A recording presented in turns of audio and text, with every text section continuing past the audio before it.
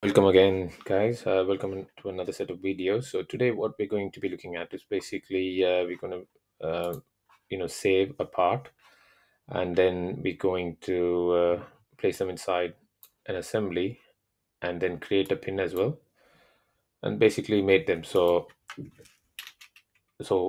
far, if I just run the code, this is what we have. As you can see, we created a sketch and then we extruded them. We gave them some fillets and also we put like 4 holes in the corner. So now what I want to do is take this part, and it's not saved at the minute. So as you can see, it just says part 9. So it is not saved. So I want to save this part. So what I'm going to do is basically instruct Python here to go ahead and save the part with a certain file path, as well as the folder name, as well as define the actual part name. So in order to do that, what we need to do is there is something called as save as method. So again, we're going to do inv, which is basically it picks up the active object. Yeah, so which is the active, and then we need the active document, and then we're going to do the save as. And save as method basically takes two methods. The first one is going to be the directory and the part name in which is going to be saved, and then it's going to say false. So if you want to, we just put false to make sure that this gets saved, right? So the directory that I'm going to save it as is this here. Again, it's in my C drive. Let me just edit this. Please bear with me. I'm just editing this. So I'm going to call it a base plate, and that is going to be the directory here. Models. So this is the one. So I already have this. I was just trialing this out before I started making the tutorial today. So I'm going to delete these two. So this is the folder I want it to be saved.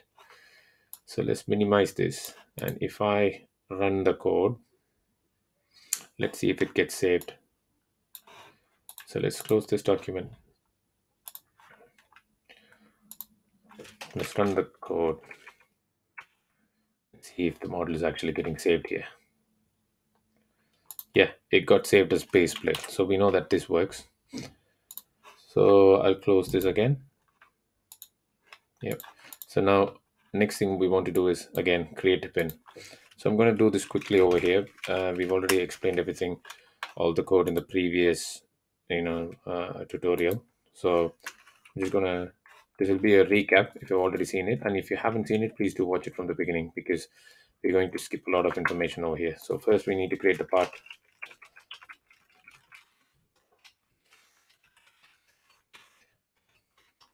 Comment this out. So we're going to create invent a part document, which is going to look at the application, and then we're going into the documents collection, and then we're going to add a specific part to it. And we know that 12290 is how is basically equivalent for k part number. And then within inventor file manager, we go and we choose the template, and also we're going to let inventor know that it's going to be a part, right? So we've done that. So we go to the next line. Now what we have to do is we have to define the part component definition, basically the feature tree. So that's going to be again component, just call it pin component definition, so we don't get confused in the future. It's going to be inventor part document, and then we're going to call the component definition on it. So I think that'll work. Yeah. Now we need to define the sketch that's going to go into it. So here we're going to say define sketch, and then what we're going to do is basically say pin sketch. You initiate a variable called pin sketch,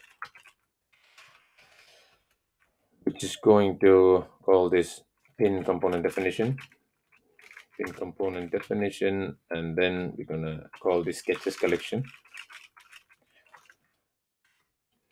We've done all this earlier, guys. Please do go ahead and check the previous videos.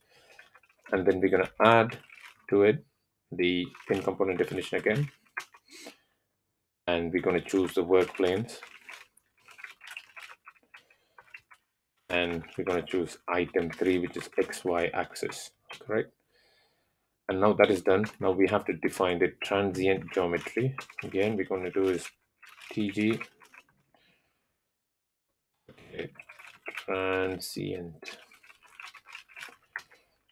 So we're going to put TG equals Inventor application file. We've already done this. I'm just doing this again, just like a recap for you guys. Transient geometry. And then we're going to add the basic sketch for it. So circle, sketch equals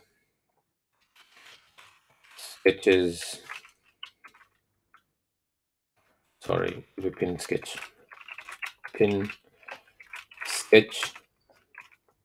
and we're going to call the collection sketches. This is how we spell sketches, SKETCH, circles. So that's all done. Now we've created this collection here now. So now we have to actually go ahead and add the sketch to it. So we have to define, so circle sketch dot add by center radius, and now we call the transient geometry over there, TG dot create point 2D, and then we would drop, the origin, basically where the sketch should start, and we're going to define the radius of the sketch as well, of the circle, which is going to be 0.5 centimeters, right? So we've done that. Again, everything is in centimeters over here by default. And then what we can do is now we have to define the extrusion. Again, same as before. Solid profile equals sketch. This is the circle sketch, right? Yes.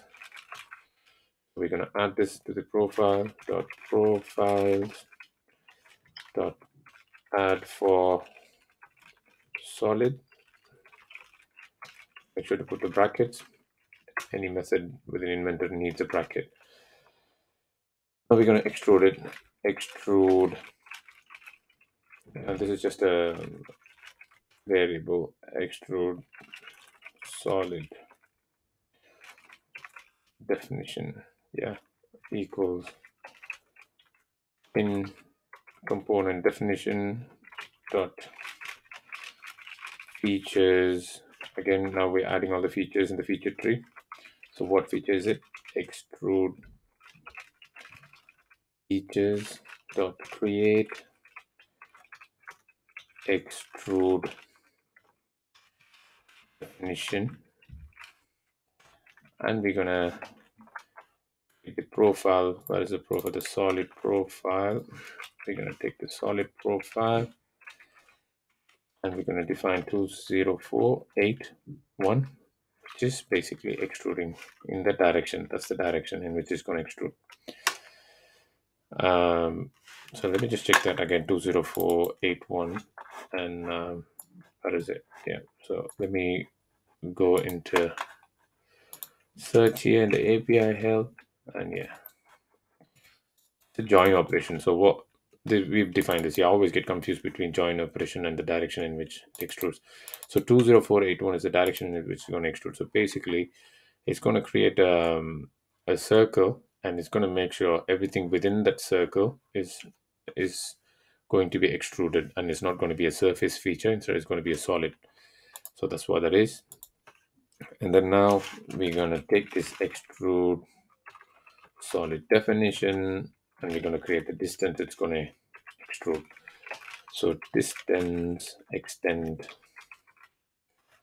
equal to, so we're going to use a variant here. So 20994 was what we used previously in the direction. So the variant is going to be 20 millimeters. So now we can type in directly as millimeters because we're using a string value here as a variant.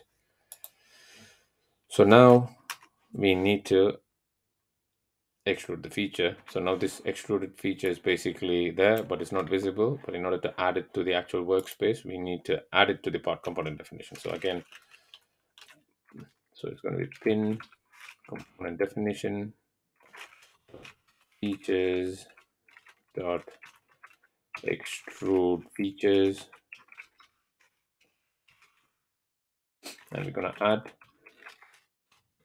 the extrude solid definition here. So let's run this and see. So far what we've done, so we have to create a pin. Okay, so we're creating a new document and then we're adding the pin to it as well. Okay, let's run this and see. Time to test it. So the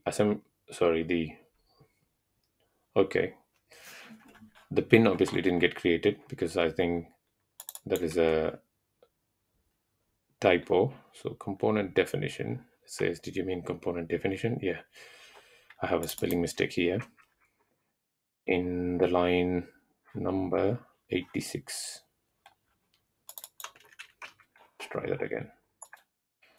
As you can see, it created a base plate, then it created a new document to save the pin. Let's just open the folder that we were there before. Models. Let's delete this. So let's run it again.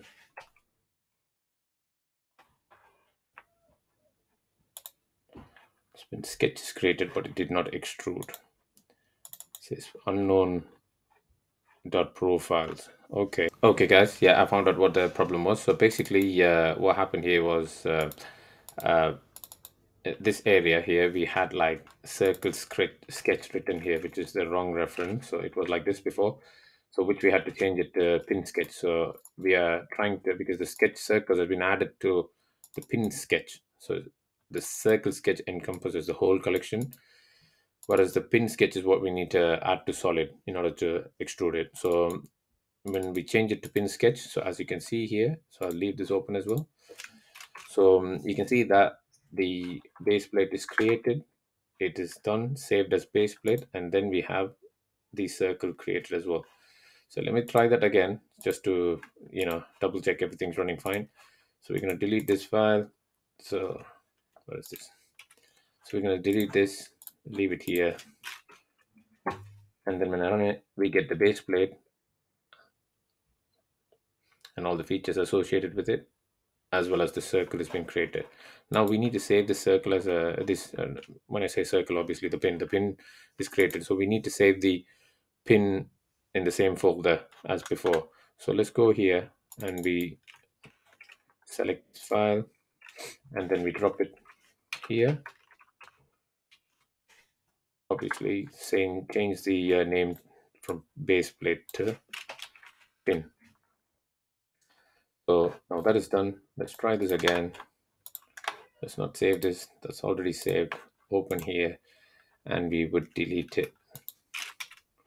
So everything's empty, and let's see if it gets populated here.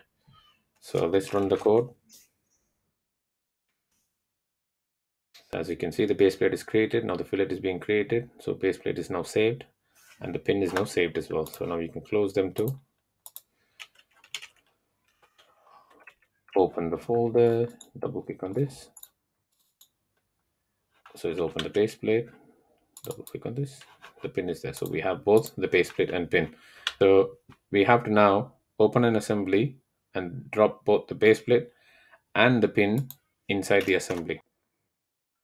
Okay guys, I think the video is already a bit long, so probably we'll end here, and I'll create another video where we're going to be dropping this all in the assembly and then mating them there. Okay, all right guys, thank you very much. If you like this video, please do like and subscribe, Sorry, I haven't made a video in a long time, but I'll make sure I'm a bit more consistent because I'm just in the middle of working for a couple of new contracts. So I was just sorting all the paperwork out, and hence I wasn't able to commit some time making these videos. And if you like these videos, obviously, please do like and subscribe, and I'll see you in the next video. Thank you.